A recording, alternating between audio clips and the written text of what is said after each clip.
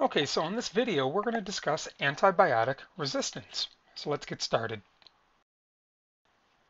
So first of all, what are antibiotics? Well, they're medicines. They are medicines that are used to fight bacteria infections. In the late 1920s, Alexander Fleming discovered the very first antibiotic known as penicillin. And when penicillin went into mass production, it was wonderful. It was curing diseases, bacteria diseases that previously were uncurable. And not long after, World War II began, and wounded soldiers who in previous wars may have died from battlefield infections were being treated with penicillin, and they were surviving and they were coming home. And so penicillin and later antibiotics were looked on as miraculous. Well, antibiotics sound wonderful, so what's the problem? Well, the problem is now we understand antibiotic resistance, when bacteria possess genetic variations that allow them to survive the use of an antibiotic. In the picture, the bacteria on the left is resistant to an antibiotic. It multiplies, and its offspring multiplies, and over time, an entire population of bacteria are resistant to an antibiotic, and it's really hard to treat and cure this person.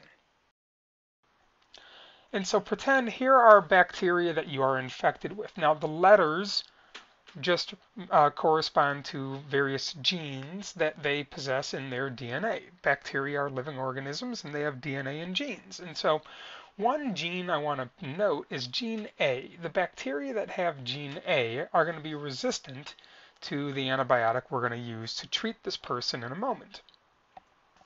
So here we have the person taking their antibiotic. They went to the doctor, they got a prescription, and now they're taking their antibiotic. And the antibiotic will absorb into the bacteria cells.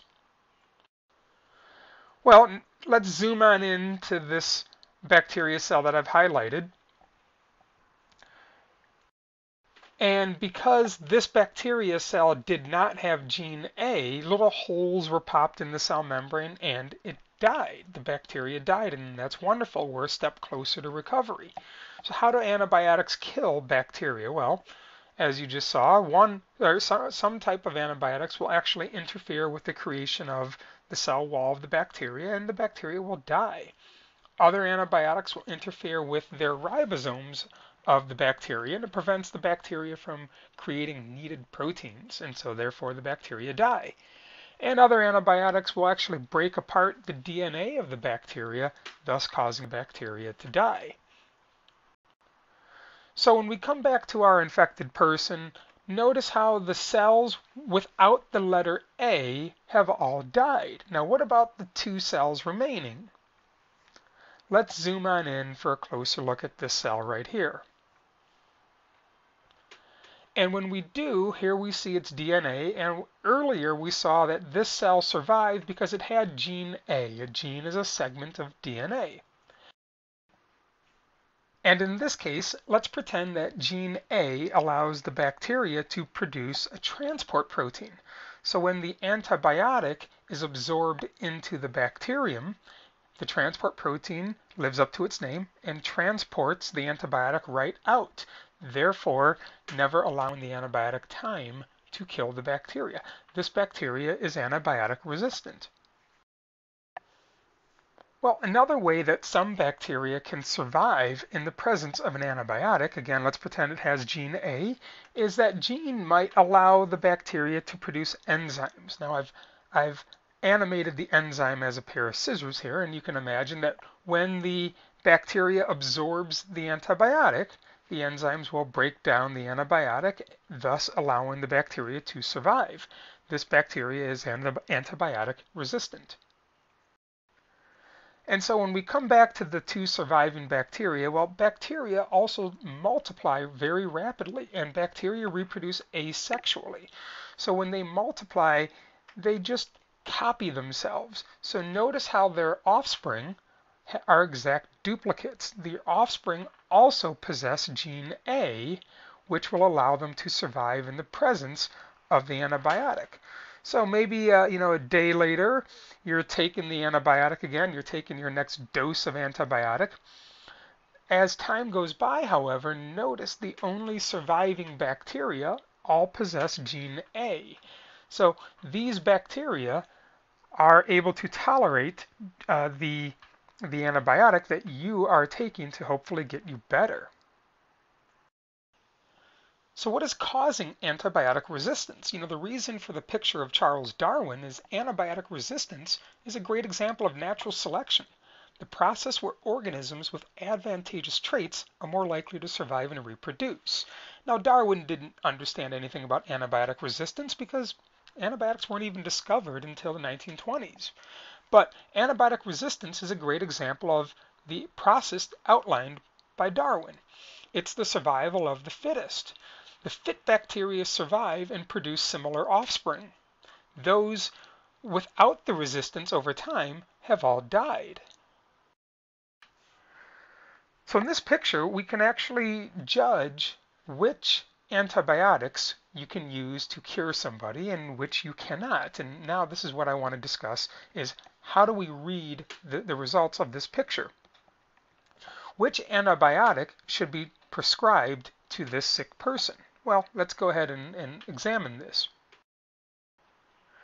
So here's a petri dish, and what we're doing is we're spreading bacteria that we've collected from a sick person. We're spreading the bacteria all over the petri dish, and the bacteria will be given the opportunity to grow all over this petri dish. And what we're going to do next is we're going to soak these little white cotton discs, each of them in a different kind of antibiotic. Notice number 1 has been soaked in penicillin, number 2 has been soaked in tetracycline, number 3 has been soaked in amoxicillin. These are 3 different kinds of antibiotics. I want to learn which antibiotic I can use to treat this person. So next, again, we have our petri dish that we've just spread bacteria all over.